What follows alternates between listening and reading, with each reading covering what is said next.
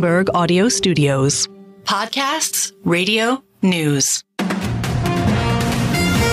This is the Bloomberg Daybreak Asia podcast. I'm Doug Krisner. You can join Brian Curtis and myself for the stories making news and moving markets in the APAC region. You can subscribe to the show anywhere you get your podcast and always on Bloomberg Radio, the Bloomberg Terminal, and the Bloomberg Business app. Well, Chinese President Xi Jinping told Dutch Prime Minister Mark Rutte that no forces can hinder the pace of China's technological advancements. Yet at the same time, he slammed what he considers containment measures by the United States and others, and he slammed technological barriers that have been set. Jenni Marsh joins us, Bloomberg Team Leader for Greater China Eco-Gov. In some ways, Xi is trying to walk a delicate line here, Jenni. He wants to kind of stick the chest out, beat it a little bit, saying nothing can stop us. But at the same time, he's very critical of some of these measures from the United States and from the European Union. Is he being successful? It's a very fine line. I mean, and it's hard to know how to measure the success. But, if you look at the FDI figures last year, then, it's very tough for them, isn't it? It's two thumbs down there. It's two thumbs down. And in some ways, the people that they've been trying to woo this week at CDF and, other events are some of the companies which are actually in the crosshairs of these very policies. Tim Cook wasn't at the meeting of CEOs with Xi Jinping, but he was in China being sort of wooed by the leadership. And, at the same time, China is restricting, there are reports the Chinese government is sort of encouraging government employees not to use iPhones. So welcoming Apple in one way, making life more difficult for them in another. There were reports over the weekend, the government has said, government computers shouldn't have Intel microprocessors, another big American company. So very difficult message for Xi to welcome these people, say the market is open and we're only going to open it more, when there are very concrete examples of ways that actually the door is closing. Yeah, it's like the boy that cried wolf, right? I mean, you come on in and see things, oh, I'm sorry, they're different than what you imagined. And then when he really desperately needs American capital, these companies are just gun shy. I mean, they don't want any part of it. And this idea that he doesn't see a need for Washington and Beijing to couple, I'm sorry, but that's already underway to some extent. It's underway, and it's a two-way process. It isn't just the US that's just trying to sort of, de-risk, as they would say, both sides. So Xi's been talking for years about sort of dual circulation and making sure that, China's able to have, to supply, to meet its own needs. So it's been a two-track thing for a long time, and the securitization of the relationship is taking place on both sides of the fence.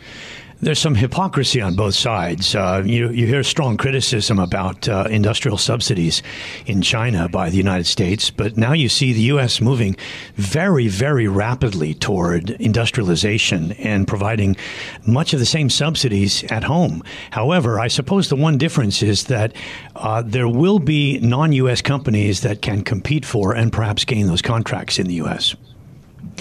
That's right. It's not it's never an apples to apples comparison. At the same time, the advantage China has in things like the EV industry is not all down to subsidies, right? They have like a very good supply chain. They've developed battery technology. Having all of those things sort of in the same country also helps China drive down prices. And they're also executing a lower cost point. They're not making like the high end vehicles a lot of the time with sort of the BYD products and so on. So it's very hard to sort of judge whose claims are fair and what's protectionism, and it's sort of a very grey area. What's the urgency to solve this problem? I mean, given what's going on in the Chinese economy right now, and she's saying that he needs more American capital at a time when the Treasury Secretary is basically, as Brian pointed out, the subsidy issue. She's slamming Beijing for its policy, and she said that she is going to kind of deal with this issue during her next trip. But if there's not resolution, what's happening in the background? The erosion, not only of confidence on the business side, but on the consumer side as well. I mean, China is dealing with perhaps an inflection point in its economic activity.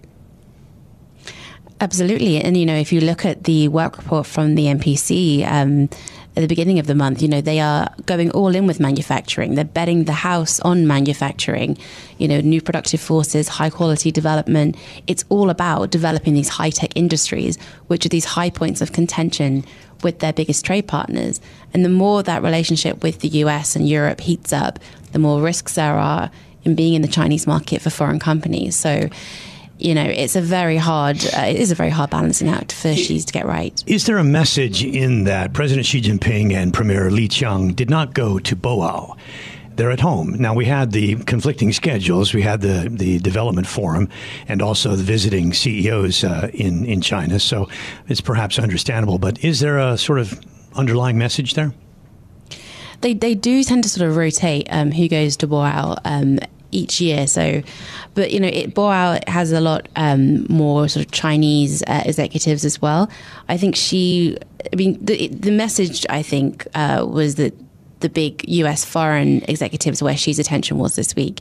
And the fact that he chose to sit down with them and it wasn't Li Qiang doing that big roundtable as normal, I think was a message for how important this is now and where it sits on his agenda. All right. Well, thanks, Jenni, for joining us here. We're out of time for this segment, but a pleasure as usual. Jenni Marsh, Bloomberg Team Leader for Greater China Eco-Gov, with us live in our Hong Kong studios.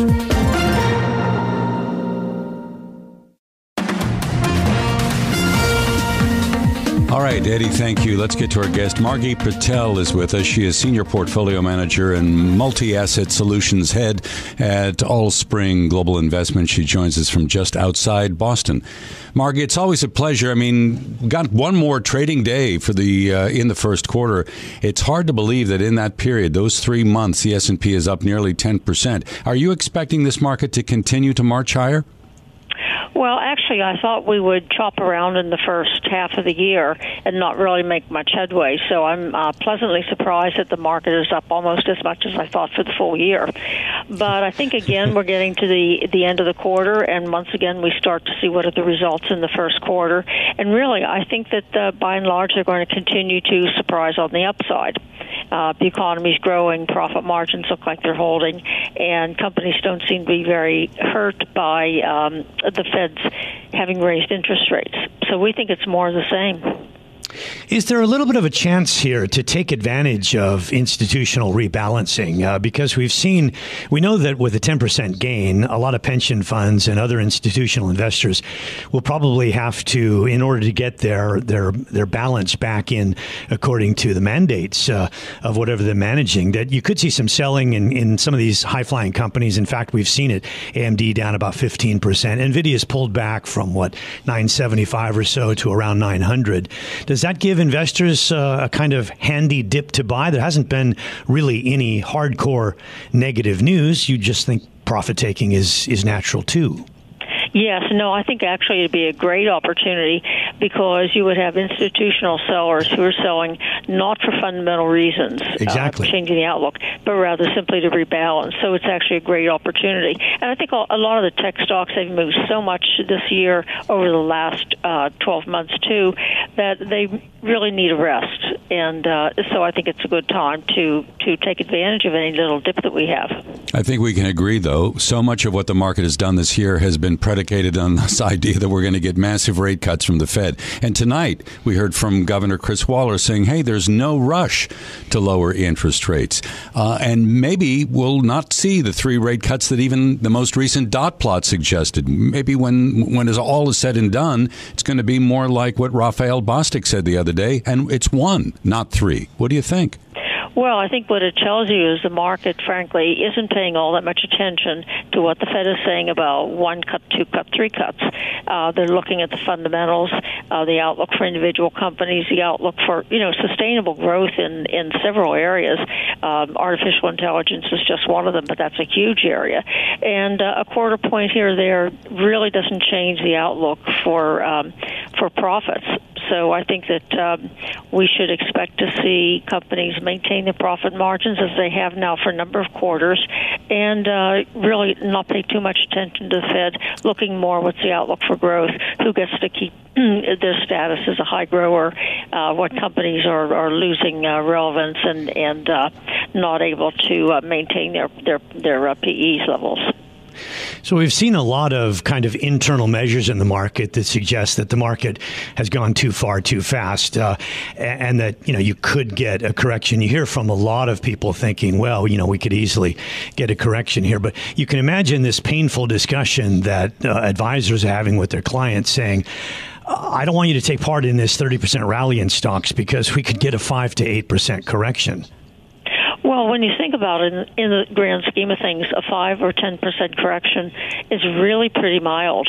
And what does the market do after that? Well, it's going to go up. So I think that basically a lot of investors, when the Fed began to raise rates, looked at the history books and they said, well, the Fed raises rates. That means we have a recession. That means stocks have a big correction, 20%, and stays there for a while. None of that happened, really. We had a few little dips, and the market's come back and gone even higher. So I think it's a little bit of wishful thinking to say, the market's too high, PEs are too high, stocks have run too fast, the market's too concentrated. Margie, before we let you go, I want to think globally because President Xi Jinping earlier in the day in Beijing was speaking to a group of American business leaders. When you think about the relations between the U.S. and China right now, do you allow that to enter into your thinking when making decisions on putting money to work? Well, I'm sure he's trying to desperately find any way to keep the Chinese economy growing. It's very, very difficult. And it seems that, of course, he'd love to have American companies come in, share their intellectual property, make investments in China to help the Chinese. The question that you could ask yourself is, what do American companies really get out of that? So I think it's good for everybody to be sociable and talk, but I think companies are going to be pretty cautious about committing capital into China, especially with the backdrop of lower growth there. And there's some contrasts here. The Chinese President Xi Jinping told the Dutch Prime Minister that no forces can hinder the pace of advancement by China. But then he's at the same time criticizing the moves by the U.S. and Europe to put some constraints on China. So, on the one hand, he wants to say, we can't be held back. And on the other hand, he says, please don't try to hold us back. How do you make sense of that kind of approach? Well, I think it shows you what's inevitable when you have a state-administered economy is whatever strength they had initially, they just run out of gas. And that's what you're seeing in China. It's an economy that has 18% is devoted to housing. In the U.S., it's about 5%. We got to go, Margie. Thanks so much, Margie Patel from Allspring Global Investments. This is Bloomberg.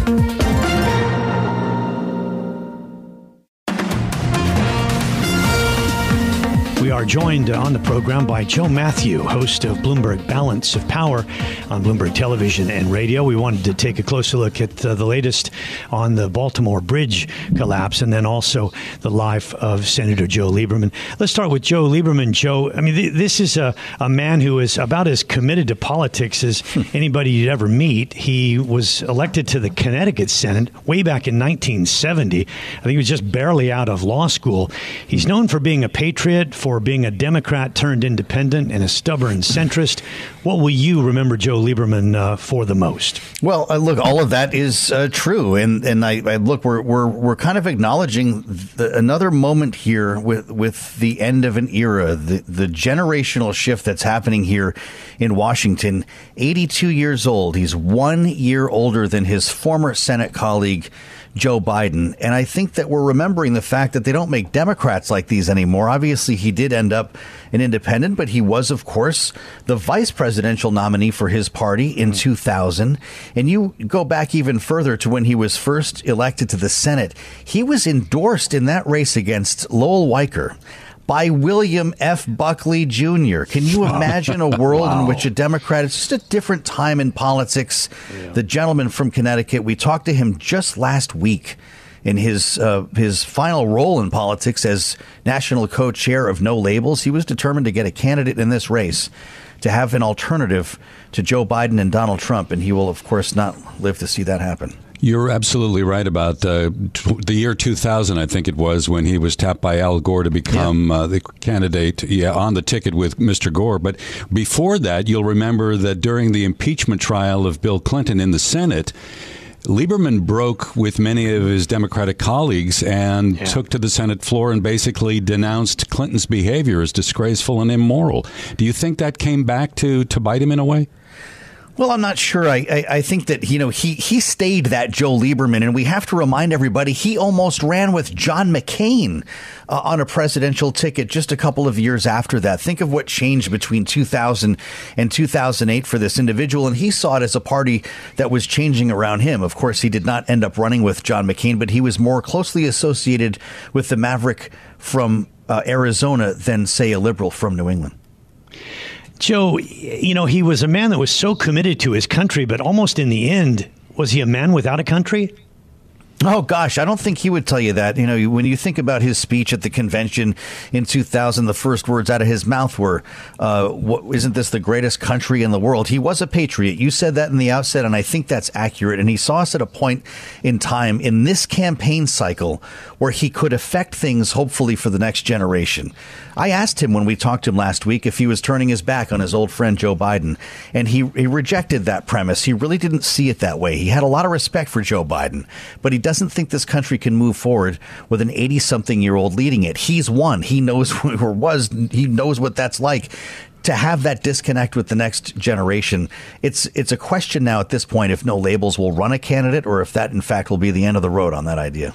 Well, that's an interesting point. I mean, do you think that Lieberman's spirit kind of looms large over that kind of third-party movement? Maybe. Look, it's still a going concern. The problem is they haven't been able to find a candidate.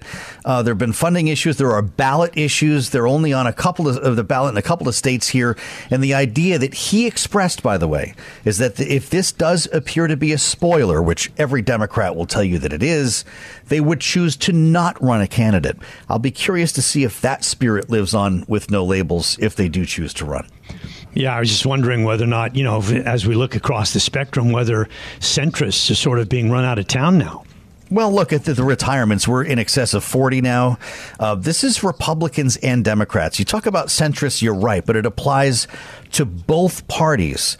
And the number of retirements that we have seen, folks stepping down, even young men like Mike Gallagher, who chairs the China Select Committee, calling it quits like this because it's not a fun job. They can't get anything done. The vitriol, the threats that they receive just don't make it worth it. They can go make a lot of money and do something a lot different. And that's just a different place than Joe Lieberman went to work for in 1989. Joe, in the time that we have left with you, I want to pivot to the Baltimore bridge collapse. I think that you and your colleague, Kayleigh Lyons, have been doing fantastic coverage over the last 2 days. Yeah, it's been really beneficial to kind of get at some of the insights that you've been able to provide. What do we need to understand right now as to where things are? Boy, there's so much yet to understand. I talked to the Treasury or the Transportation Secretary today. Forgive me, Pete Buttigieg has really been spearheading this for the administration. And it's really about understanding how much we don't know, to be honest. Look, this just a short time ago, started moving away from being a recovery mission. They are still, of course, looking through the harbor. But these are 6 presumed dead individuals now. And it's going to start becoming time to clear the harbor. When he talked earlier about the first job that needs to be done, it's clearing the harbor and freeing the 40 ships that are trapped inside the port. There's a really important meeting tomorrow that Buttigieg is going to hold with shipping companies and, as he says, supply chain stakeholders, anyone who's involved in this exercise in the port. Guys, they need to find new locations for autos, for coal. They're going to look to New Jersey. They're going to look to where you are, Doug, in New York. They might look down south, but they need a plan right now to try to get these goods into port so prices don't start going up for a whole new reason. I agree with Doug that you've been amazing, and I would say for Kayleigh, just sort of amazing squared. You're a no notes person too, but no notes just absolutely running through everything we know, where we're going. We had this news conference just a short while ago. Jennifer Mendy, we carried some of that, got a little technical in nature. Yeah. Has there been anything really substantial? I mean, what surprised you most about what you learned from that? Well, just to the extent to which this conversation is happening on board the ship, can you imagine what it's like to board that boat right now and talk to folks who were in the middle of this? They got the black box off the boat. There are a lot of questions, though, about damage underneath the waterline. These divers who are going down there, I can't imagine what they are going through. We also have unmanned submersibles that have been used to try to see the bow of this ship is sitting on the floor because the bridge is laying on top of it. You've got hazardous materials. You've got a lot of fuel on board. They need to figure out how they can move this without creating a whole new disaster, in this case, an environmental disaster. And until that happens, you've got 40 ships carrying goods, and they're trying to offload a lot of this stuff. But until they can be taken out of the port, we can't really do a lot with the bridge. Then they will start looking at whether there's anything survivable here or if we're building a bridge from scratch. The number today by Bloomberg is $2 billion for this project. And we're already hearing some pushback in Washington on who is going to pay for it. Well, that will take us full circle back to Joe Lieberman, the spirit of compromise. Do you think that's likely in this event? You know, I don't know, Doug. You tend to think so. Everyone has a stake in having a bridge that works here and keeping the flow of traffic and trade moving. But I keep hearing from folks, including lawmakers. I talked to one from Maryland today, Glenn Ivey, who said, look, this is not 2007 when that bridge collapsed in Minnesota and Congress acted in the heat of the moment to pass unanimous emergency funding support. We're just not getting along like that right now. And there might be a call to slow things down, maybe have a public-private partnership, see if the shipping line has some blame in this game. Look, it's really hard to tell. Lawmakers will be back after Easter. And from what we've seen so far, Republicans in the House specifically just don't want to do anything that looks like a win for Joe Biden. Yeah. Joe, great stuff. Thanks so much for joining us. Joe Mathieu, host of Bloomberg's Balance of Power. This has been the Bloomberg Daybreak Asia podcast, bringing you the stories making news and moving markets in the Asia Pacific.